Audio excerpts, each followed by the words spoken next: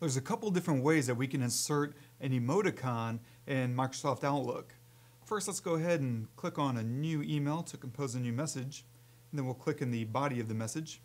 Now I have the on-screen keyboard pulled up just so that you can get a better look at what I'm doing on my keyboard. And so first we'll go ahead and hold down the Shift and press colon, and then still holding down the Shift we'll press close parenthesis. And then just doing that, Microsoft is built to automatically create the emoticon. And so if I did it again, holding Shift, pressing colon, then maybe this time we'll do a open parenthesis. That'll give us a frowny face. So that's one way. Let's go ahead and minimize this.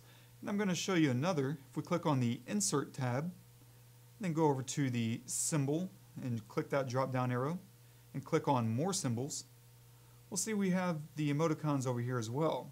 So maybe we want just kind of a neutral face.